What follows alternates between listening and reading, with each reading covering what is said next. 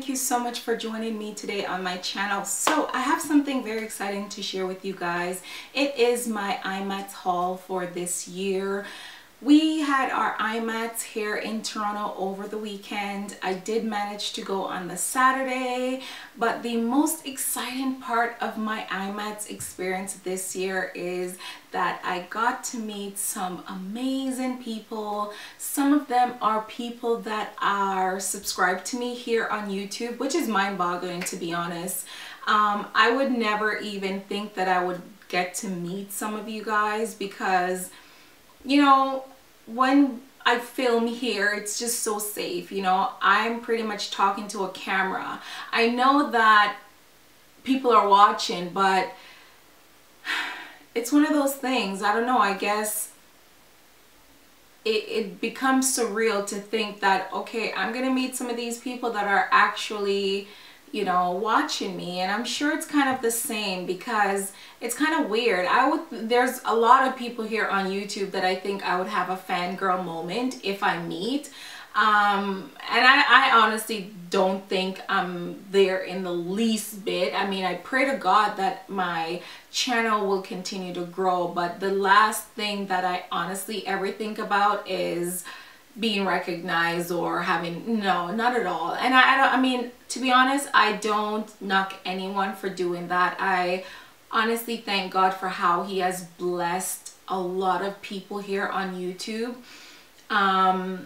And I mean, you just even pray or hope for a fraction of some of the channels that are on here. I mean, it's mind-boggling to think that this little platform here that we call YouTube, with people such as myself that sits behind a camera and record or share things that they know or share their passion, and for people to really, you know, pretty much give you their time to watch you, and not only that, to support you, and then to want to meet you in person.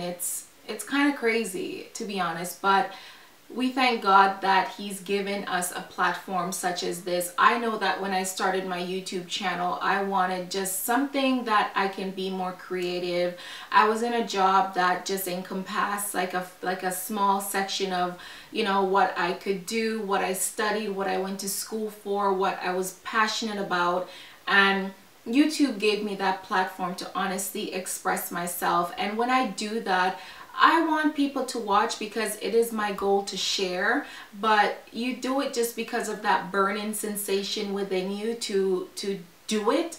But once again, when people appreciate what you do and they want to meet you, it's a good feeling. It's a good feeling. To be appreciated is definitely a good feeling. So I definitely felt appreciated this week when I met some of you guys. And yeah, I actually did film this look for you guys because I also got so many compliments on my makeup. I met so many people. I was able to network with some of the people there, and even Lit Cosmetics, they were so generous to be able to give me something to add to my giveaway for you guys. So it's just nice. And I mean, I didn't go there saying, oh, I'm a YouTuber, but for some reason they just assumed that, or they asked me, you know, do you do videos? Are you a makeup artist? I love your eyeshadow, or I love this. What do you do? Oh, here's my information, blah blah blah blah blah. So it was a fun experience. It was honestly a fun experience, and I'm so happy that I went this year, because even for the simple fact of meeting some of you guys. Anyways, my goal for IMATS this year, apart from purchasing things for my giveaway, was just to, honestly, I had a list of things that I would get, but I didn't want it to be like past IMATS where I just purchased a bunch of random things. Been there, done that. I didn't want to do it. I had a list, and I just didn't want to just buy something because it was a good price and then it sits in my collection, because believe me, I have a bunch of those things that I purchased at IMATS and I've never used. So I'm just gonna jump into the tutorial, and the first thing I want to talk to you guys about, because it's just mandatory, if you go to any IMATS and Nigel's Beauty and if you go to any IMATS and Nigel's Beauty Emporium is there, you definitely have to stop by that booth. couple years I went there, I got like kit stuff. Like they sell really good like brush holders, brush organizers, these bags that you can, you know, section off foundations, eyeshadows, all those things. I purchased those already, so I knew that I didn't want that. But I did pick up a few of their lashes. Once again, other years I killed it, you know, 30, 40 pairs. I still have a bunch of Nigel's lashes. I've used quite a bit of them, but I started to like in red cherry lashes more. So I switched to red cherries. But I don't know, this year I picked up a few of these ones. And I don't know if you guys can see that, but they look like literally spider legs. That's what they look like to me. They look like if you have really long lashes and you put a bunch of mascara on and they kind of just clog together, but you know, just in a good way. So I don't know, I just wanted to give these a try. I'm just over the whole Demi Wispy and number 43 lashes in the 747M. So I just wanted to give these styles a try. So I just picked up 7 pairs of that. I didn't go overboard of at the booth.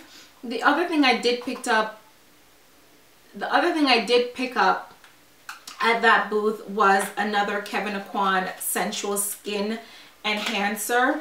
The one that I do have now is in the shade SX10. This one is in the shade 08, and I'll show you guys what it looks like. The one that I have is kind of more on the neutral beigey look, but I wanted something that had a little bit more warmth to it. This one is a little bit more yellow, as you guys can see, and that one is in the 8.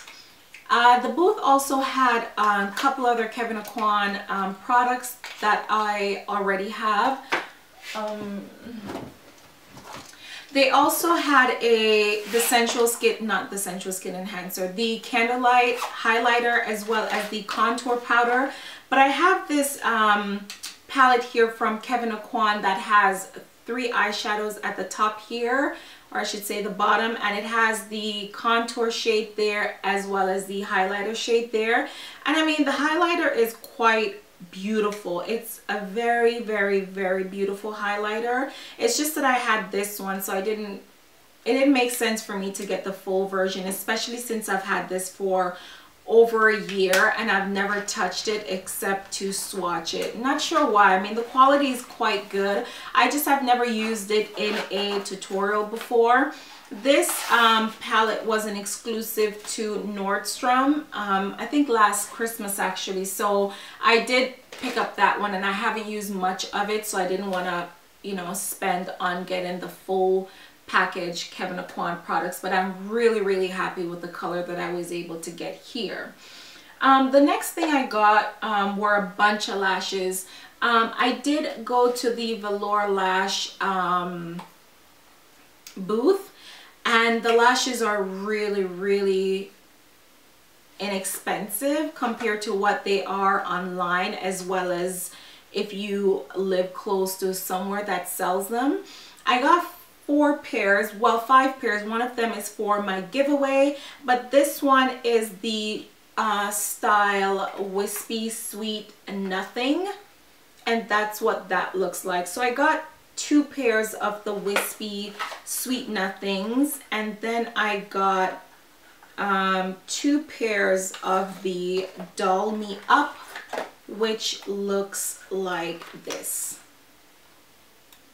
So they're still wispy as well, but they're just a little bit more flared up. These ones are just so pretty. Oh my gosh, I cannot wait to wear this pair. I think this is the one that is going to be my go-to. I only have one other pair of velour lashes that I honestly purchased at a salon close to me that sells velour lashes, and I think I paid almost $50 for that pair, and I think it's called Lash in the City. I didn't order it online. I think I wanted it for a tutorial, and I just wanted something that's going to give me that look, so I ended up purchasing there. So I just couldn't pass on purchasing a few, so I just picked up 4 of them from Velour Lashes. And with the amount of wear that you get out of these lashes, I think this will last me enough. And I mean, I'm not going to wear them every single time, because there are other lashes that I've purchased lately from House of Lashes as well as Coco Lashes that I honestly like just as much, especially the House of Lashes lashes.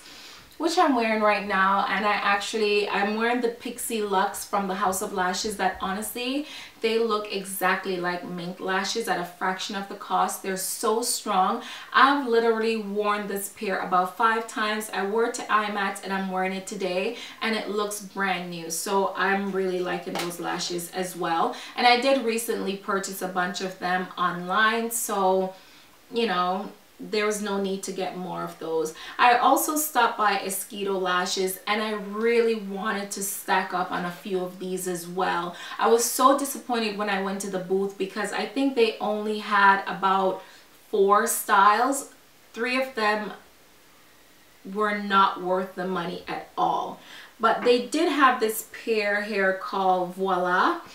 And I hope you guys can see that, but this one is so pretty, and they're price matched, I think, to velour lashes. I think they're about $24 at the store, where online you can get these range from about, I think, 40 to, I'm not sure, maybe $30 to $45, but I think this one in the Voila, if I'm not mistaken, is one of the more expensive ones because it's very long. The one that I actually have for my giveaway is more pricey than the ones that I ended up getting, because the ones for my giveaway, they're double stacked. They're a little bit fuller and they're wispy, but they're not as long. So I feel like whoever gets those, whether there's someone that likes dramatic lashes, they have the thickness of it. But if you're someone that doesn't like something overly dramatic, they're not as long. So I think though that is a pair that, you know, will suit more people. The other things I got were from Lit Cosmetics, and a couple years ago I purchased a bunch of glitter, all that stuff from Eye Candy. So this year I knew that I wasn't going to stop by Eye Candy. I wanted to try the lit glitters. I don't have any other lit glitters, and not only was she generous in, you know, throwing in like the glitter base here that is waterproof, the fan, a few other things. She also gave me a couple glitters things here, such as the fan and the water base, water resistant glitter glue. But she also threw in a couple things for my giveaway. And to be honest, all I did was once I purchased what I wanted something that was neutral. So I was picking up some of these things and I said that, you know what, I want them for a giveaway. So she threw a couple in. She's like, oh, you know, she's like, here. And I don't say that to anyone at the booth. I knew that when I go there, I was going to spend my money to purchase for myself. I mean, I don't know. I don't think that I'm not going to say to you, I do YouTube. If you recognize me, whichever way, then that's great. That's nice. And if you feel like you want to work with me professionally, you know, that's good as well. But I'm definitely not going to be going to IMATS thinking that I'm going to get free stuff because I do YouTube. I mean, I brought my own money to spend. So I was really honestly surprised when she threw these in, because Lit is such a big company. I mean, these are available at Sephora. You can purchase these at Sephora, but I did pick up a couple of these for myself personally, and I have another one for my giveaway. This one is in the shade Champagne Wishes, and this one is in the shade Tinseltown. I also picked up a few of the individual glitters as well, and of course it's a season for a lot of glitter makeup, so I did pick up a few of these, and I'll show you guys as best as I could, but I'm sure you'll be seeing them in a tutorial sometime soon. This one is in the shade Magic Dragon. It's sort of like a teal golden blue reflect glitter. This one is in the shade Soul Sister. It sort of like has that greeny, orangey, golden look to it. This one is called Rich and Famous. It's a golden champagne glitter with multicolored reflex. This one is sort of like a chromy platinum glitter with multi-colored reflect in it as well. And she also threw in a couple of the brushes to apply the glitter with. This is not honestly necessary unless you want to do sort of like a eyeliner with the glitter, but if you have any other brush, you can use that with the glitters. which brings me to my next thing, and I'll show you guys. I'm almost there, by the way. The other thing that I picked up from IMATS is my most exciting purchase so far. This one is the Viseart eyeshadow palette in the shade Sultry Nudes. On Sephora, it's known as the Sultry Muse, I think, but on the package, it's the Sultry Nudes 05 palette. Oh my goodness. First of all, when I saw that they had it, I was really surprised, but I wasn't expecting it. And this is what it looks like. They had two eyeshadow palettes, this one and the Paris Nudes. I wasn't sure which one to get, but to be honest, they're not as different for me to warrant getting both. And a couple days before IMATS, I did, you know, put in an order for some Anastasia eyeshadows, so I didn't want to get both of them because, as I said, they're quite similar. I would say this one is a more golden tones for people that has my complexion, but if you're more fair skinned, the Paris Nudes would be gorgeous.